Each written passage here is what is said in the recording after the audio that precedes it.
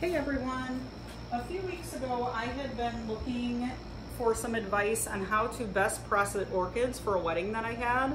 I don't get to order them a whole lot in our area, and I got a lot of fantastic advice, but I found that everybody kind of had their own advice. Some people put them in the coolers, some people put them out of the coolers, some left the water tubes on, some took the water tubes off, some back there, some didn't, and I found my own method of doing it. I took all the information that I received and kind of put it together into a good guide for orchids that I find works for me, and I wanted to share that with you.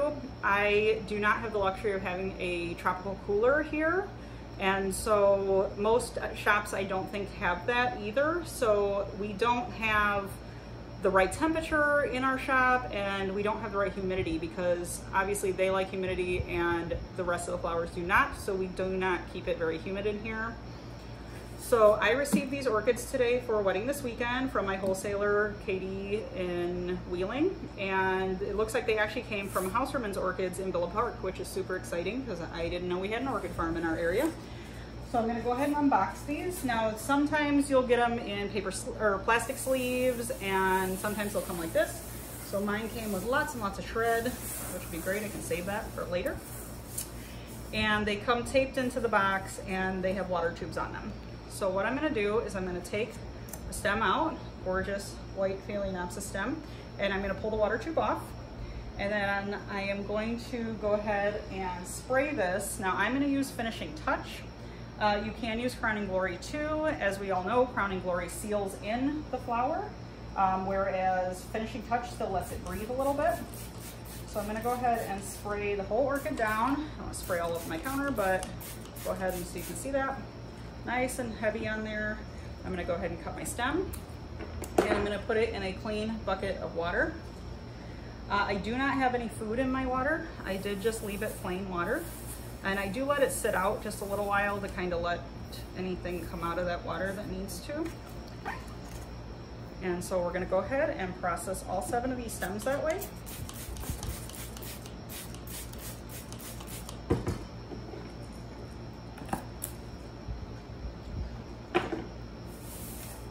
Now I will go ahead and use Crowning Glory for the day of the wedding, or put it on the day before the wedding, whenever I actually design with these. These are all going to be going into an archway piece that will hang down.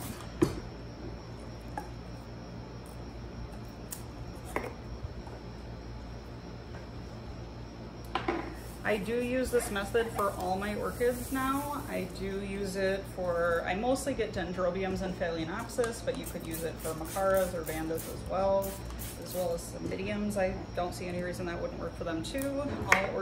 Most orchids have basically the same care. They're not all identical, but they're pretty close. And we'll take all that shred off so it doesn't get moldy.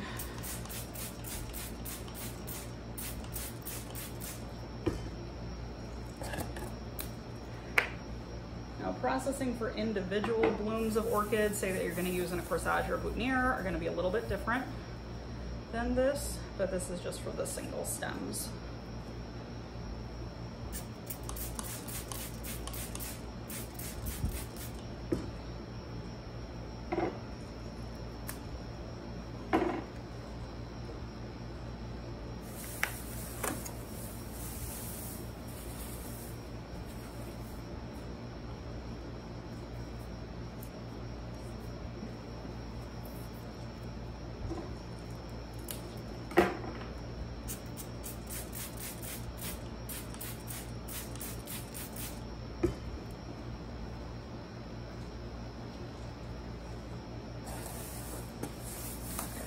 Last one here.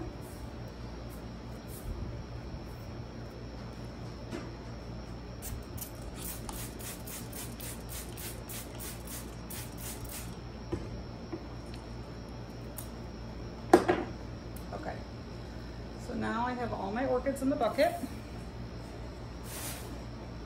It does have several inches of water in it. Got our orchids. So what I'm going to do is I'm actually going to let these sit for about an hour or so. I know they say with finishing touch, you just give it at least 20 minutes. You basically just want it to dry. I will probably let them sit for close to an hour, but I'll keep an eye on them. Once they're basically dry, you're ready to bag.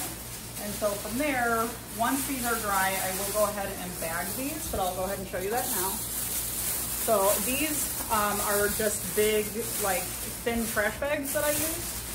You can use like the black trash bags, but they're kind of heavy and you want something lightweight and delicate. So this is just a very thin trash bag that I bought. I buy these at Sam's Club in like a bulk pack. And then you just gently, just try to keep it, you know, keep some air above it so it's not totally on the blooms if you can help it. And then you just want to take that and you want to just tie it right at the bottom. You can use a rubber band, you can tie it, whatever you want. And what that's going to do is that's going to use the water inside your bucket to create a humid environment for your flowers, and they will stay nice and happy. So you can check on them throughout the week, but you can just leave them out in your shop just like this, and they will hydrate and they will stay very happy for your wedding over the weekend. Feel free to ask any questions in the comment section, and that should do it. Thanks so much.